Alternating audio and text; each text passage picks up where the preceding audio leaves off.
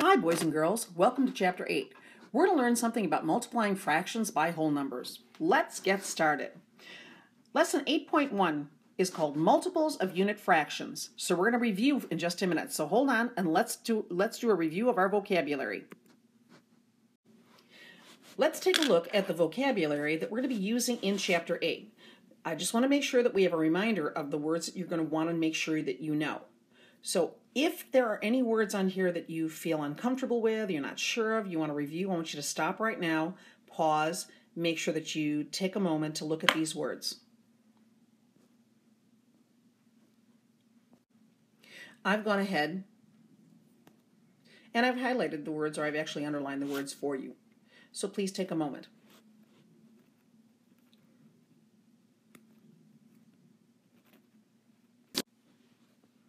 Okay, let's get started with the word problem.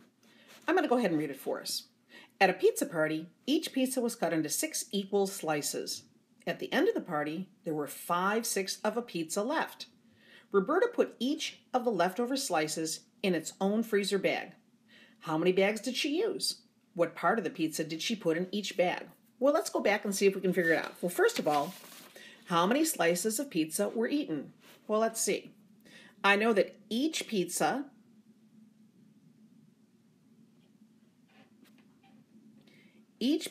was cut into 6 equal slices. And at the end of the party, 5/6 of the pizza was left. So let me underline that. 5/6 was left. Well, let's see if I can't figure this out by using a drawing. So I'm going to try my best to draw a circle, of a pizza. I'm going to cut it in half. I'm going to try to keep these pieces of pizza as even as I can. Well, I guess you're going to want to come to my house. Let me go ahead and erase this line. I don't think that's exactly what we want. Okay.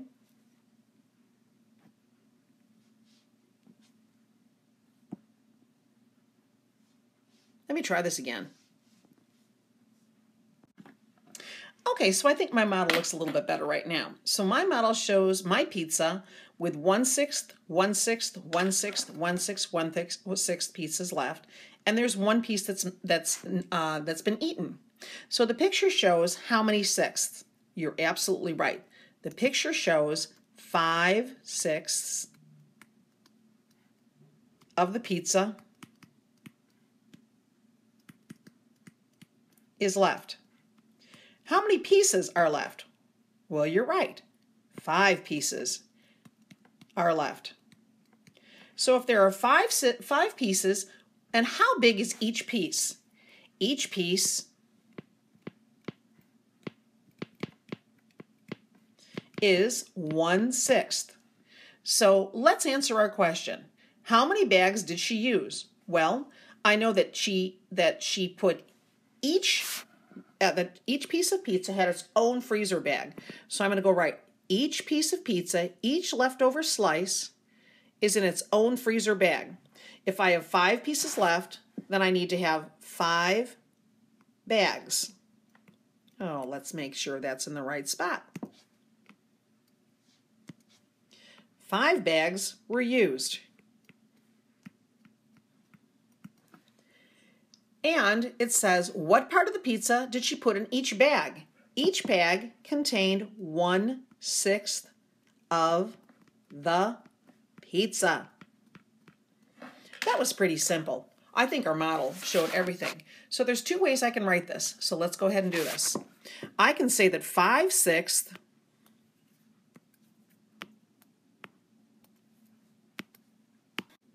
I can write this as a number problem by saying 5/6 is the same as 1/6 plus 1/6 plus 1/6 plus 1/6 plus 1/6. Or I can write 5/6 as a multiplication problem with a whole number times the unit fraction of 1/6. How many times did I add 5 together? 1/6. How many times did I add 1/6 together? You're right. 5 times 1/6. Let's try this again and use a different model. I know that 1 times 1/4 equals 1/4. So let's go ahead and use a model, And this time I'm going to show you the multiples of 1/4 by using a model. First thing I'm going to do is I'm going to draw my model.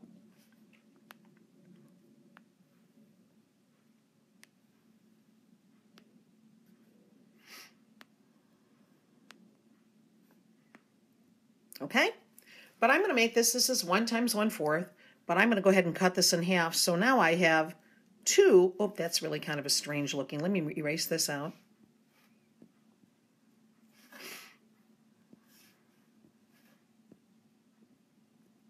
Make this really look like 1/4, okay? Each piece should be 1/4,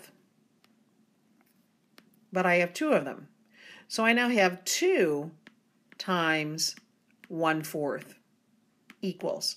Well, let's see how this works. If this is 1/4,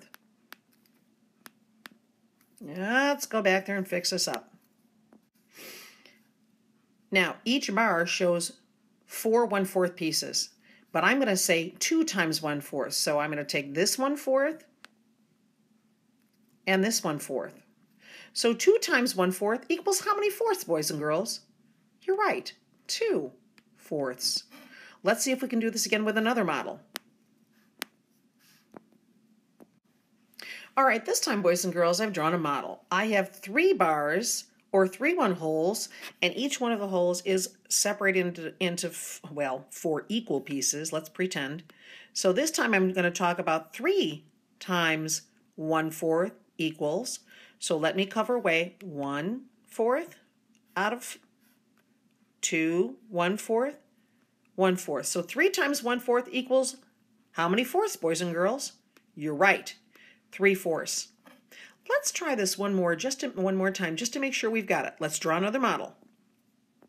All right, this time, boys and girls, let's take a look at this model. I now have 1, 2, 3, 4 times 1/4.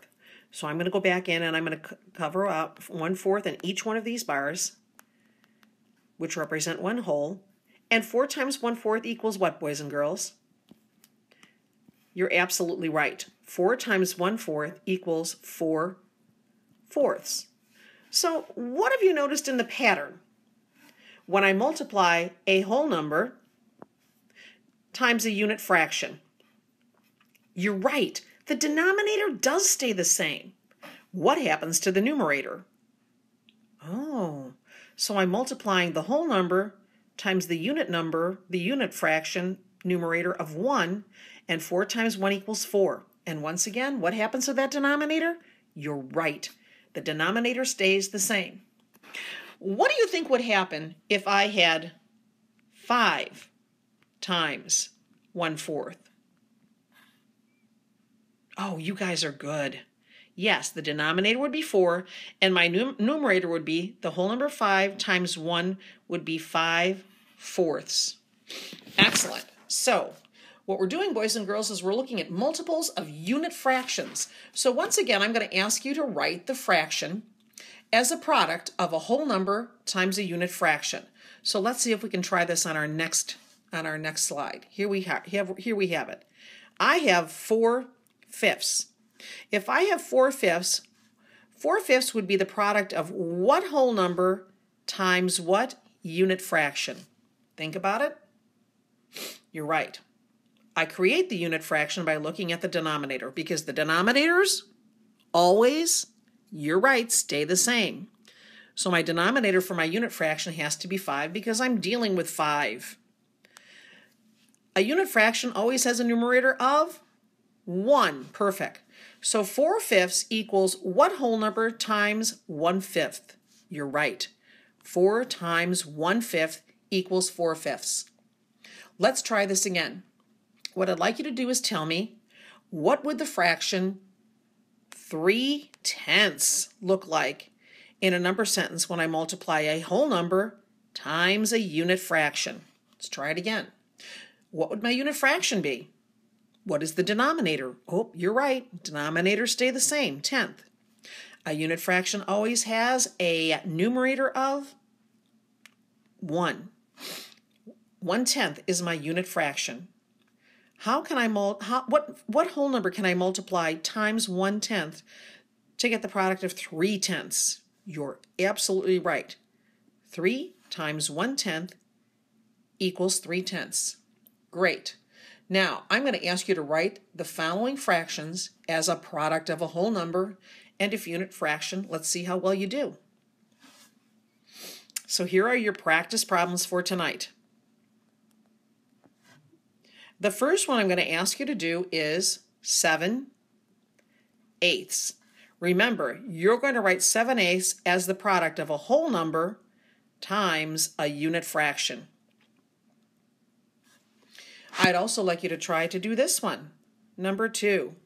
Please write, this one is going to be interesting, 6/5 as a product of a whole number times a unit fraction. And the last one I'm going to ask you to do is to list the next 4 multiples of this unit fraction. So you're going to list the next, let me take that and put on the next thing. So the next 2 practice problems, I'm going to ask you to list the next 4 multiples of the following fractions. 1/10 and 1/8. Okay, boys and girls, let's see what you can do. See you in the morning.